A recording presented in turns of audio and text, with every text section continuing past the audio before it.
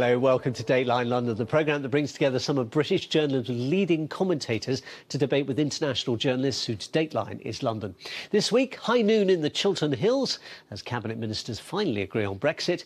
Now they just have to persuade the European Union. And Donald Trump's European tour via Windsor Castle, NATO headquarters and tête-à-tête with Vladimir Putin.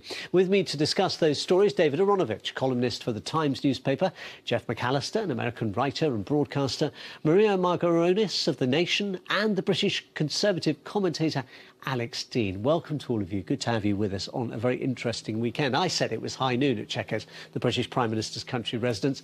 Perhaps I should have said high tea. This was the moment when Theresa May had to corral her disputatious, at times disloyal cabinet colleagues to accept a single UK negotiating position on Brexit.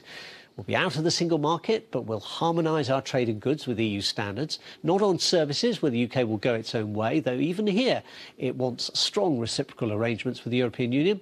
We'll be out of the customs union, but in a new customs territory.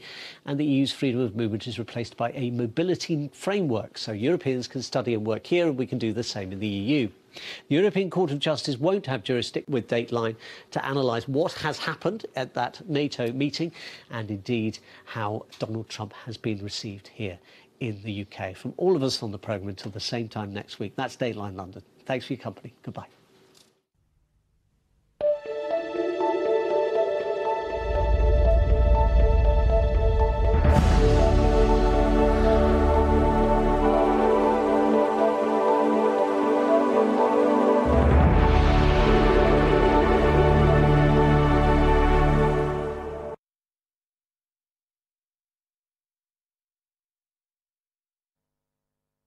Hello there. It is shaping up to be yet another sunny Saturday for most of us. In fact, the weekend as a whole brings plenty more dry weather with lots of hot sunshine. Now, there is a